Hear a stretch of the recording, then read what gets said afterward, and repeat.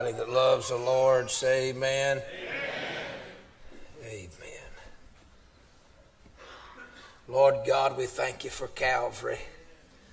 Lord, we thank you for Jesus. Lord God, thank you for the Holy Ghost sent from heaven. Now, Lord, breathe on us today. I ask you, Lord, to breathe on us.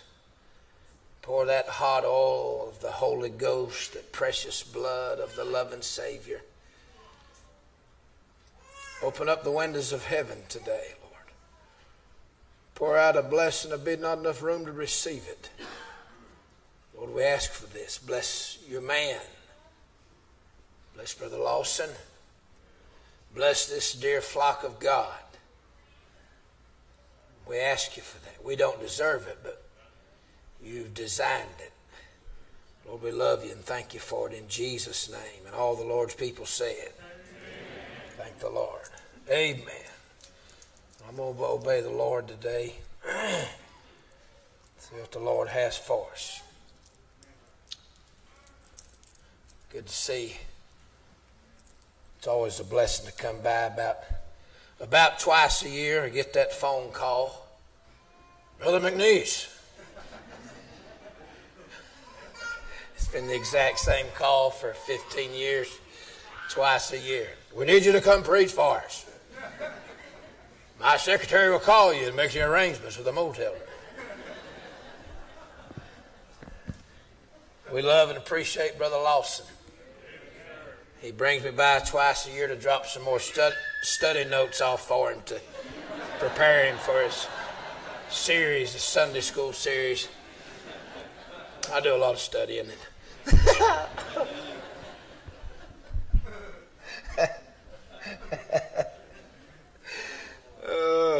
Y'all know the story when I was in Thailand and they were talking to me on the other side of the world. They said, you know, Charles Lawson, we hear him preach. I said, yes. Y'all ever heard me? Dean McNeese? No, we don't know you. We know Charles Lawson.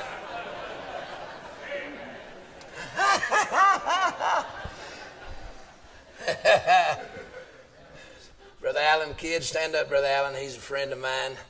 His pastor is Joey Wampler. They're on vacation in Gatlinburg, and they came by. And Brother Allen's a good preacher. His pastor is Joey Wampler, and I encourage you to look him up on YouTube.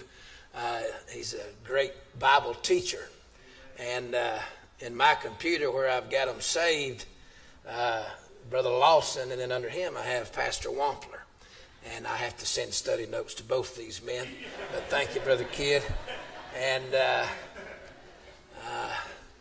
the people here we love and appreciate so much. Brother Tommy has been special to us since the Lord called him to preach.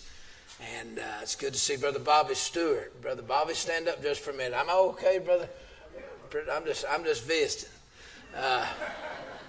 Brother Bobby, he started a church and built a great church and a Christian school up above Wartburg in Sunbright, Tennessee. And God's given Brother Stewart a ministry to America. It's kind of unique. Brother Bobby got to preach in Washington, D.C., in the nation's capital. Not long ago, the senators there asked him to preach in their service that they have on Wednesdays. And Brother Stewart's been in several state capitals, and God's given him a unique burden. And he's not so much trying to change laws or change America as God's given him a burden, listen closely, to win the souls of our politicians. And he's in and out of capitals, and he's got a burden to build friendships and relationships and get these men saved. I thought that, Brother Lawson, might be the best way to affect America. And Brother Stewart, God's given, I've been his friend nearly 20 years and watched him build a great church, and then God's put him in this ministry. Thank you, Brother Bobby. And who else can I recognize here while I'm up here, brother? I've already dropped the study notes off for Brother Lawson. Another few months he'll be... Lord, help us. all joking aside, go to Ephesians 6. And I want to show you, I'm going to obey the Lord today. I know Brother Lawson, I believe you can remain seated because I go 7 different directions at the same time. And I believe in honoring the Word of God, but I'm liable to have you standing all day. I'm not sure how I'll do it. You can be seated. Let me show you something, Ephesians 6. And I'm coming back to this in a minute. Verse 18 says, praying always. Now, the Lord's put something in my heart. He's got a burden for prayer today. For this church. Do you know our president declared today a written proclamation, today a national day of prayer? And a lot of things could be said about a lot of things, but God's still God. He's running everything just like He wants it, and He sees what the enemy's doing. While you're there in Ephesians, I want you to go over to Colossians 2 for a moment. I'll tell you what I think about what the Lord's given Brother Lawson. I believe the Lord's given your preacher a unique ministry of teaching and preaching in the last days. And God's given him a unique mentor. Now, God's opened that door. Now, there's 10,000 preachers that would love to have as many followers, but God runs this thing. I'm going to tell y'all something, and you better holler amen or I'll be watching for you. God's raised your preacher up in these hours, in this nation, and bigger than this nation, for this generation. And he is combating devils and doctrines really in a way I don't know anybody else. God's called anybody else to quite do that. Colossians 2 says in verse 8, and this is what I think of, and I think about what the Lord got Brother Lawson doing in these hours. The studies that he does, the preaching that he does, and how God, now I told you, 10,000 preachers would love to be all over YouTube and all over the world. But see, your preacher ain't looking for a spotlight, he's just a preacher. He's just preaching. And the only thing that really works out there is sensation, and all these other boys are trying sensationalism. But God's gave us a veteran preacher with sound doctrine, and he's probably the only fella that ain't trying to get money out of it. Y'all talk to me. It's not about his ego, and it ain't about money. I feel unusual today. Y'all doing all right? I'm going to obey the Lord. How's that sound? Huh? This church, I'd like to see God pour a Holy Ghost hot oil on it.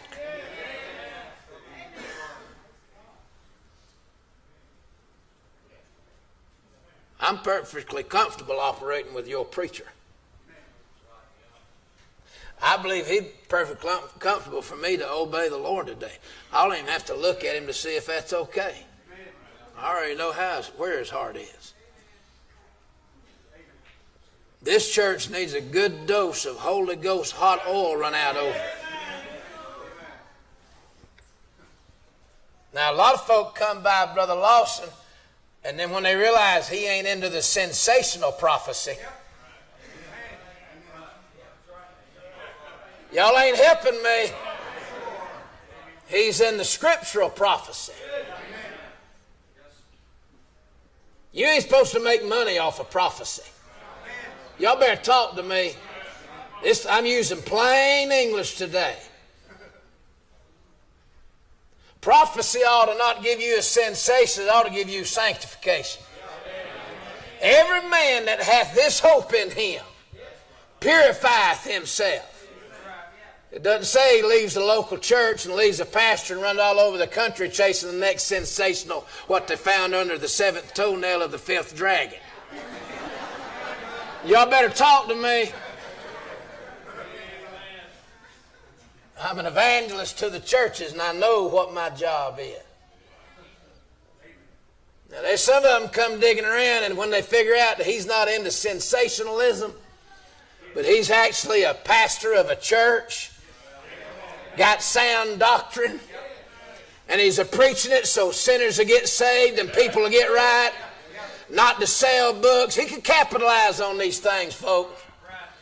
Hope you don't mind me talking about you, preacher. That's what I'm doing. It's the trade-off for all them study notes that I...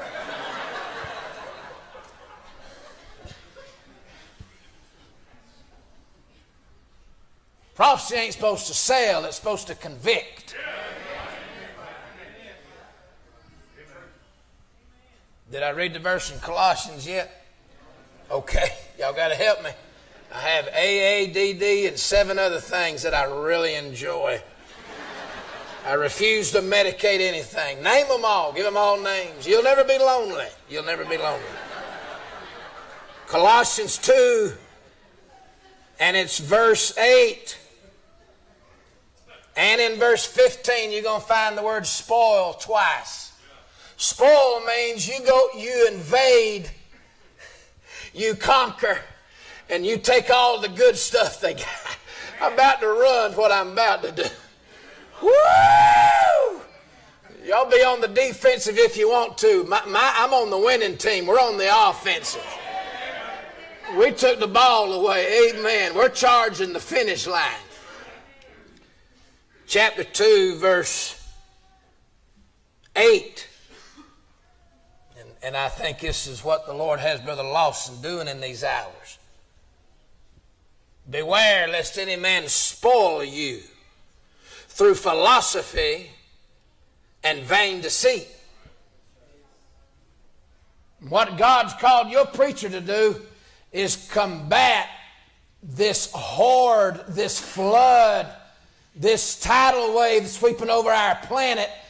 And here's my burden. This is my burden for my generation, this verse. They're being defeated, ransacked, and carried off captive through the philosophies that hell's pumping out. And vain deceit. And you're in a university city. And they're full of witches and wizards and New Agers and pagans. All of them are. All your university cities are. And I hope you understand, I'm not worshiping Brother Lawson. I'm not making a god out of Brother Lawson. But I'm a giving honor where honor's due. And I feel led as an evangelist to the churches to put a burden in this church. You keep the sensationalism out and you bring the spirituality in. Now that wasn't a rebuke to him. I'm talking to y'all. That's the route he runs. He could take and capitalize on this thing. Very few men get that much of a spotlight and don't where to make it about themselves. Thank God you got a preacher, the spotlight's on him, and he's just being the same preacher he's always been.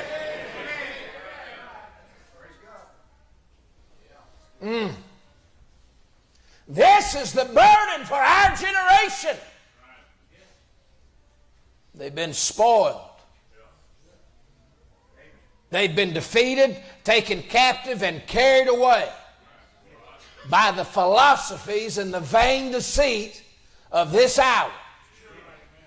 And if you knew what the Colossian church was dealing with, it's what we're dealing with in this hour.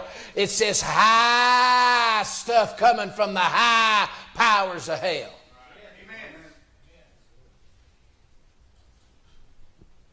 Beware lest any man spoil you. And then he quoted this verse in Sunday school in verse 9, speaking of Christ, for in him dwelleth all the fullness of the Godhead bodily. It's in Christ. If you center your theology around God the Father, you'll be a Calvinist. If you center your theology around God the Spirit, you'll be a charismatic. But if you'll put your focus on what the Father and the Spirit are focused on, if you'll put it on the Son, you'll look like a Christian. You'll be a Christian. For in Him dwelleth all the fullness of the Godhead bodily. Let's go to that second spoil. It's down in verse 15. Let's bring in verse 14, because Calvary's just jumping up and down right there and we don't want to bypass it. Somebody might need to shout in the Holy Ghost this morning, amen. Don't want to leave this verse out, blotting out, thank God. Woo! Well, verse 13 said you've had a spiritual circumcision, and said He's forgiven you all trespasses. And verse 14 said, blotting out the handwriting of ordinances that was against us, which was contrary to us, and took it out of the way, nailing it to His cross. Friend of mine shared, a pastor from South Carolina, Brother Ezel, Brother Kid. He shared this the other day. There's a little group of us fellowship, and during the week, and he shared this thought out of that verse, blotting out the handwriting of ordinances that was against us. He reached over there in Revelation 12, the accuser of our brethren. By the way, the devil only accuses brethren. Is he been on you this week because he knows you ain't his? He only accuses brethren. Amen. He'll never tell a lost man that he's lost, and he'll never tell a saved man that he's saved. Woo! My friend in South Carolina said the accuser come by to visit him the other day and had that list again, and he said to the devil, where'd you get that? You had to go by Calvary. That's the only list that's all been nailed to the cross. Woo! Hey, when he comes to accuse you, he's got to go by Calvary first and get your list. It's been nailed to that cross. He's got to visit bloody Calvary. Amen. That's why he's so mad by the time he gets to you. He's been reminded of how he's been overthrown. Amen. Glory. I'm feeling dangerous today, preacher. Glory. Woo! Woo! And there's our second spoil. Look in verse 15, Colossians 2. And having spoiled principalities and powers. Principalities and powers. That's them fellers and them forces and them foes that your preacher talks about every Sunday. That's who he's talking about. And I thought about this, and Brother Lawson, me and you know, you make a lot of other preachers nervous talking about all that. It don't make me nervous.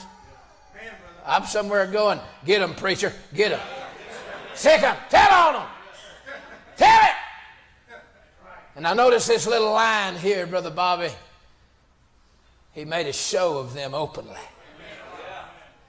So I want to encourage you, Pastor, for just as an evangelist to the churches, speaking to one of the elders of the church, let me encourage you. Keep making an open show of it. Run them out there and show everybody. That's what our Savior done. He defeated the principalities and powers. Y'all ain't helping me. And He made a show of them openly. I've got to go to Rome just because Brother Stewart's been over there with me. Just because we go to Albania. By the way, our second church has started in Albania earlier today. I'm about to run. I'm about to smack 3 people look like they enjoy gossip too much. 5 people that ain't tithed in the year.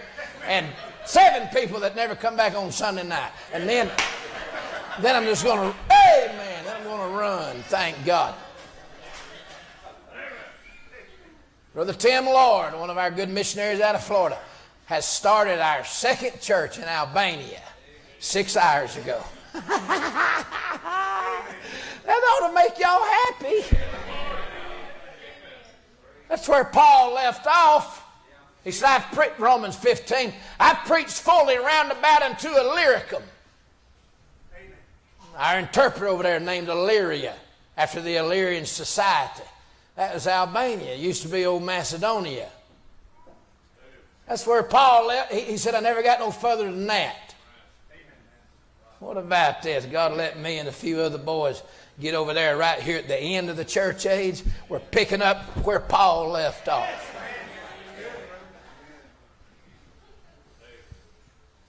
And get to go through Rome, and we go down there, downtown ancient Rome.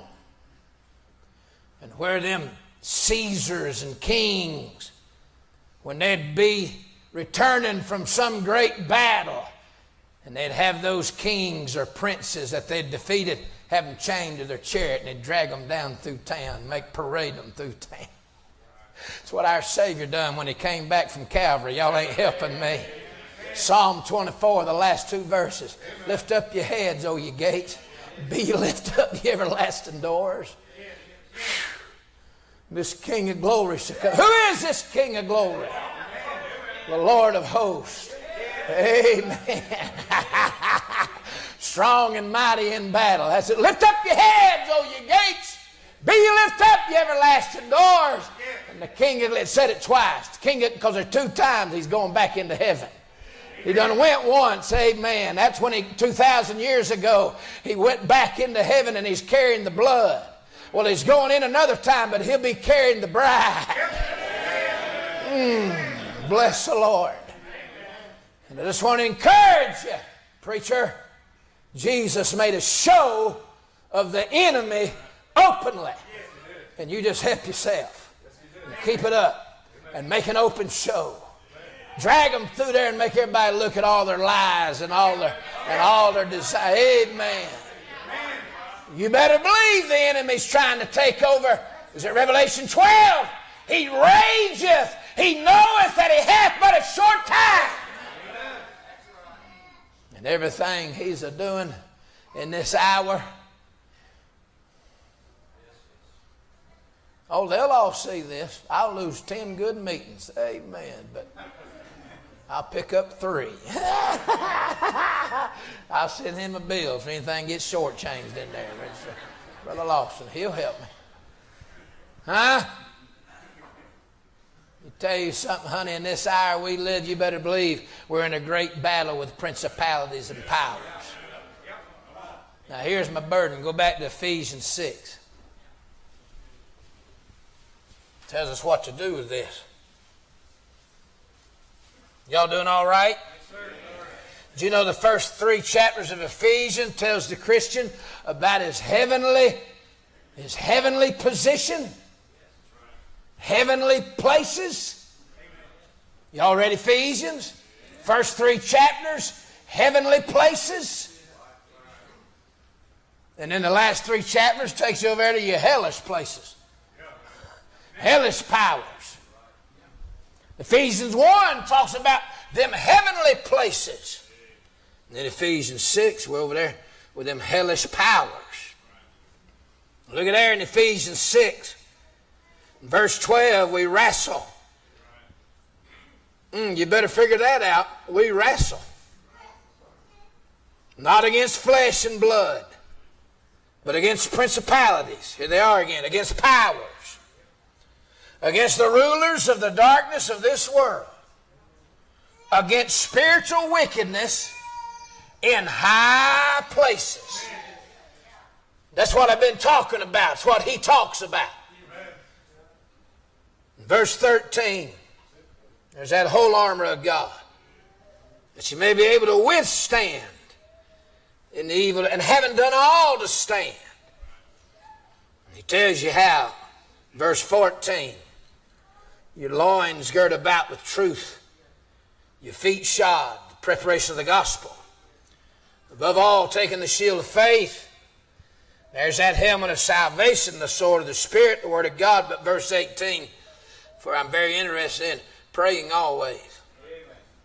with all prayer and supplication in the Spirit, and watching thereunto with all perseverance and supplication for all saints. Look what Paul said in verse 19. And for me, that utterance may be given unto me, that I may open my mouth boldly to make known the mystery of the gospel. You pray for your preacher, God will help him to have that utterance. When you pray for me and other evangelists and preachers, pastors, missionaries, when you pray for us, Brother Stewart in these state capitals and in the nation's capital, when you pray for preachers, you pray that God gives us an utterance. The gospel's a mystery. Only the Holy Ghost can make it real to somebody. And you got to have that boldness. Now, you go to your little modern mega church, get your little contemporary, effeminate, little old feminine mouthpiece of a cornet. There ain't a trumpet in that crowd. They're all little old short, muted, mellow cornets. Help me now. See, the Antichrist got his band together. The image of the beast, 90-foot statue, the 3 Hebrew children. When you hear the music fall down in worship, you go study that band. There ain't a trumpet in there. It's replaced by a cornet. I had a man with a music degree tell me the difference. He said a cornet is not big as a trumpet. It ain't as loud as a trumpet. He said it's a muted trumpet. And it gives a mellow sound. Half of y'all been green around the gills for 20 minutes. I'll go ahead and bless your heart. You like them little muted, mellow preachers. Them little Sunday morning American guys. Curly hair, whitened teeth, women's jewelry. Little effeminate voice. Y'all ain't helping me. I ain't got no pretty Sunday morning sermons. That outline book flew out the window 30 years ago. You should have come to my church. Christmas, I preached on hell. Easter, I preached on, how come I ain't seen y'all since Christmas? Amen. 4th of July, I preached on tithing. Mother's Day, I preached on your mama didn't die for you, Jesus died for you. It's kind of a mess, Pastor. That's just the way.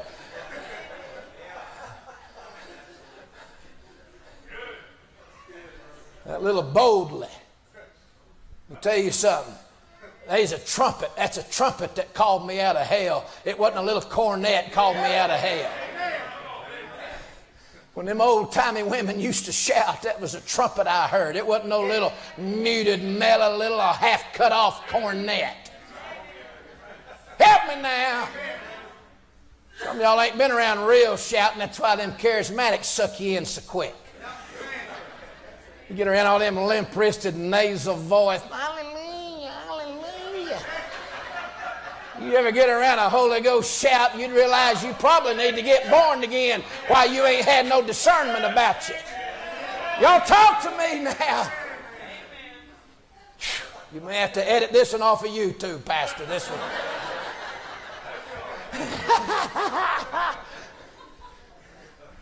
Praying always. Let me tell you my burden for this church. That God fill y'all with the Holy Ghost. He's give your, listen, I need you to understand something. He's give your preacher a ministry bigger than all of us. It's bigger than him, it's bigger than y'all.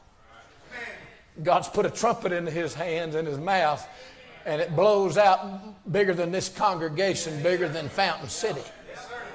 You better hear me. And God, and if you think I'm kissing up to him, you think what you want to. Well, I love him, and I don't care what you think, but I'm telling you something, you better hear me. He's one of the few men God could trust that he wouldn't make this about himself. Y'all understand, he could take that just a little turn and there'd be 2,000 people in here. He could take a little twist and make a lot of money. Write 2 books, and I wish he would write some books, but he ain't. he could capitalize on this ministry, God, but he's keeping it about Jesus. He's keeping it about the second coming. He's keeping it about truth. Y'all hear me? You better get filled with the Holy Ghost and have revival around here. He can't have revival for you. Y'all better have revival and get filled with the Holy Ghost. You better match this church with his ministry. You men better get full of the Holy Ghost. You youngins better get sanctified and separate from Egypt. You're going to drop off to hell sitting under one of the greatest preachers in our generation, and you'll slide right into hell. You young couples better turn into Christians. In a good church like this, the young couples can let the older couples, because it's their church. You were born into it. You young couples better get full of the Holy Ghost. Y'all better assume the responsibility of this church. You better pick up Brother Lawson and Sister Lawson. You better pick up some of the gray hairs that's been carrying this church, and you young couples, you better start carrying all of them. Y'all ain't helping me. Y'all ought to pick them up. Everybody in here under the 40s and 30s and 20s, you ought to pick up all these older ones been carrying you all these years, and you ought to start carrying them.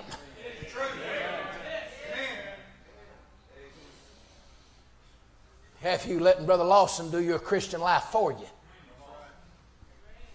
You better get you a Bible. You better get you a prayer closet. You better realize there's more principalities and powers than just what he's a fighting. There's enemies after your home, after your children. That man won't be able to go no further than y'all are going to be able to pick him up and carry him. What about the Lord not letting him leave us?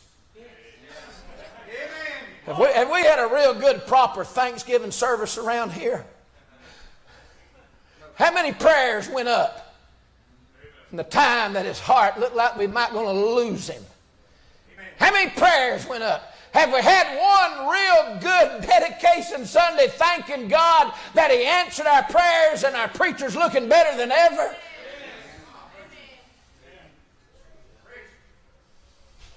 Have we? I hadn't been over 240 pounds in 3 years. And something, I misbehaved last week or something, Bobby. I got on the scale and I was over 240. I've gone into a deep depression. You can see it's bothering me. I'm going to find a Chinese buffet and then a barbecue both today and get a little self-therapy on this depression that I'm in.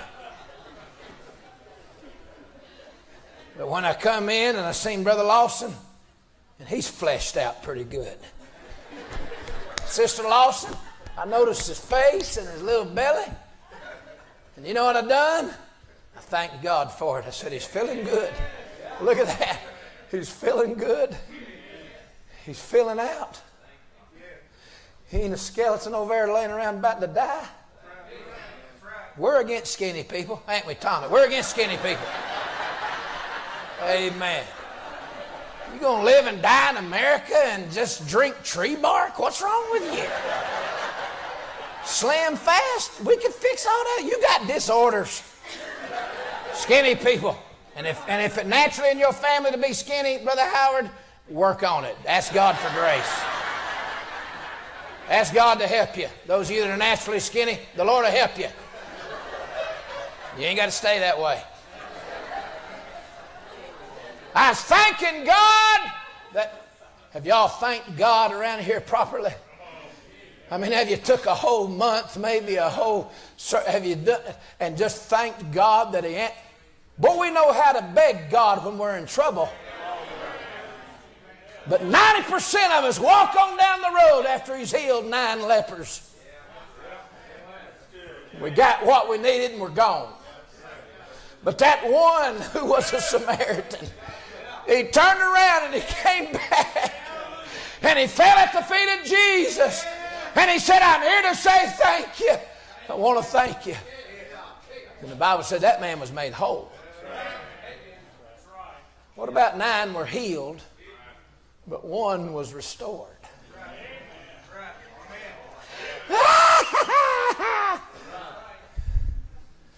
What's the difference in them 9 healed, but said, and then he was made whole? Healing is when God takes care of what's wrong with you. Being made whole, He gives you everything back that was right about you. I think you can see what I'm saying. God will heal all that stuff that's wrong. What about He makes you back like His little baby?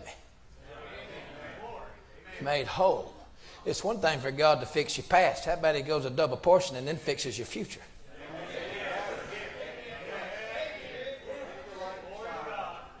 One thing that He pulled us out of hell, and then He gave us all of heaven.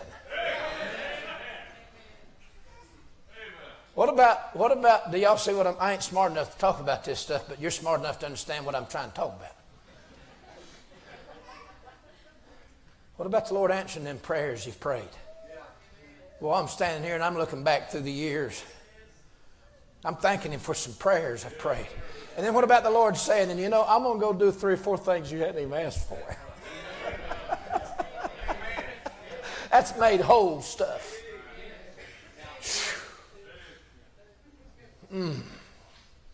Everybody go to Jeremiah 2 and hurry.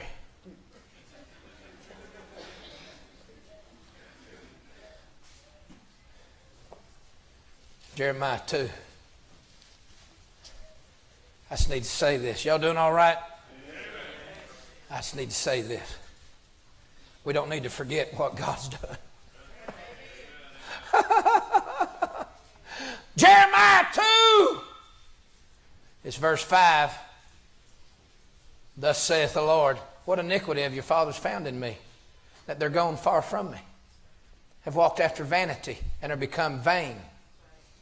Well, that word was over in Colossians, vain deceits. Verse 6. They forgot everything the Lord done for them. Neither said they, where is the Lord that brought us up? Hey, some of y'all were way down, but He's brought you up. And He wasn't done. He said, let's talk about some things. Where's the Lord that brought us up out of the land of Egypt? That led us through the wilderness. Through a land of deserts and of pits. I'm in the middle of the verse, but I need to stop and ask you, have y'all forgot some of them deserts? You didn't think you was going to survive? You're here, ain't you? How about some of them pits? You was hung up in them slime pits. And a nail-scarred hand reached down and hauled you up out of that horrible pit. Huh? You didn't die in the wilderness. Let's keep reading. Through a land of deserts and a pit, through a land of drought. Woo! I'm about to tag myself out, shout for a 30 minutes, come back and see if I can get tagged back in. And of the shadow of death. Anybody here walk through the shadow of death? But look at you. You're here. Through a land that no man passed through. He's brought you through where nobody ever come through before. Y'all ain't helping me. I will fire all you old dead Baptists and hire the rest if y'all don't help me. And where no man dwelt. And I brought you in.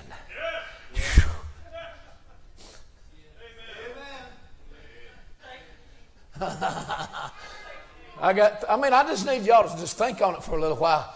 Have y'all forgot the Lord? Where He brought you through, where He brought you from. My precious bride's here. Stand up, Jennifer. Brother Lawson may let you be on his YouTube next week. Stand up, my 3 kids. See, we went nearly a decade and couldn't have no babies. And I was on a mountain in Sneedville. Thank you, family. I was on a mountain in Sneedville. And my little wife, and she's the stable one. If y'all hadn't, that probably wasn't hard for you. She's stable. She's the rock. But she had a heart like Rachel. Oh God, give me children or else I die. What's wrong with our generation when they want to kill babies and keep their figures? I done told you how we felt about skinny people. I was on a mountain in Sneedville. They put me up in a cabin, and there's a prayer garden up there. And somebody had inscribed verses on rocks and trees. It's a prayer garden where men of God went to pray. And I laid up there, and I said, Lord, we can't go no further. And I know you'll give us grace that we don't have, or give us babies that we don't have. You got to give us one or the other. You got to give us grace, or you got to give us babies. And I laid on that mountain, Brother Lawson, and I seen another mountain further away, higher. And I said, Lord, I'm stuck over here, and I need to be over there. I said, you're the only one to get me from here to there.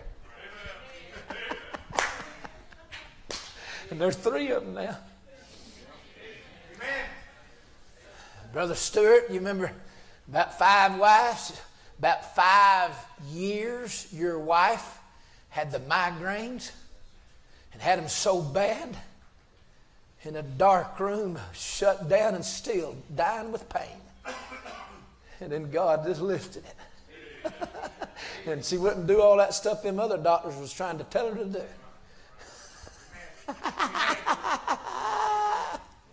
Look at you now. I need y'all to look around at you now. Look, Brother Lawson's still here. We asked, didn't we? I need you to look back. You're not in that pit you used to be. You're not in that desert you used to be. Some of you ain't just been healed, you've been made whole. He didn't just answer your prayers, then he answered some of his prayers that he prayed for you. Stuff you don't even know about. Oh, Lord. Oh, my. I wouldn't try to concoct anything. I wouldn't try to cook anything up. I ain't God, and I don't act like I'm God, and I don't play God with his church. I don't try to conjure nothing up nowhere at no time. That's pretty wicked. You try to manipulate the body of Christ for anything. And so what I'm telling you, it ain't got nothing to do with me trying to. It's a burden from the Lord.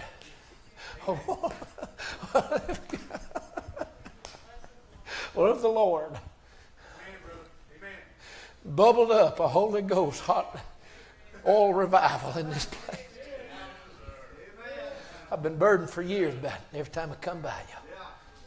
Preached here one time 3 nights, and it helped us, but that's it. What if the Lord? Let me tell you something about all your teenagers. They need to get born again. Most teenagers need to get saved because they're lost. Most young couples need to get sanctified because you ain't going to survive another decade if God don't fill your marriage. And you better believe, honey, there's 7 churches in Revelation 2 and 3, and it wasn't long. And 5 of them's already went bad. If you think this church can't, the devil find a way to make it go south, go sour.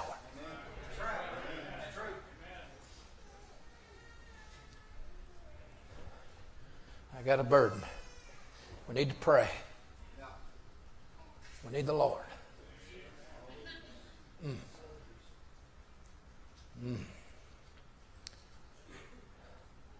I'm going to open up this altar. I know it's not closed. It never closes. But I'm going to open up this altar. I want sister come to the piano. Just softly play whatever's on your heart. I want everybody to stand. Make it easy to move. Oh my, the Lord. The Lord's got a burden for Temple Baptist flock. For this church. The Lord's got a burden. The Lord's got a burden. The Lord has a burden for this church. I'm not spiritual enough to have a good burden. The Lord has a burden for your children, for your marriages, for sinners in this community that'll die and go to hell if this church don't get on fire.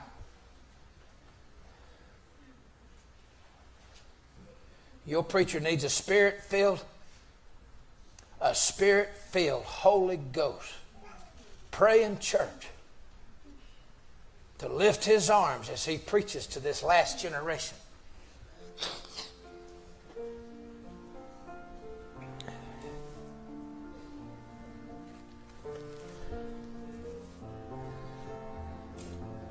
Oh, God, help us. Oh, Lord. Oh, God. Oh, Lord.